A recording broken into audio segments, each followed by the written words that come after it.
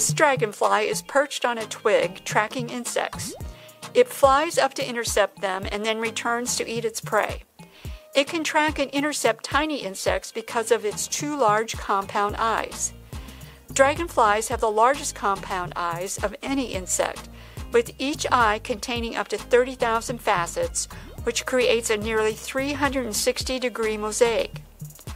Dragonflies have more photoreceptor types than humans and can see in short wavelength, long wavelength, and ultraviolet light. The compound eyes are divided into an upper section, which has very sharp vision for tracking very small and fast-moving prey, and a lower section that covers a spectral range from UV to red that allows it to see reflected light from objects on the ground. The eyes, along with their agile flying, make them formidable predators.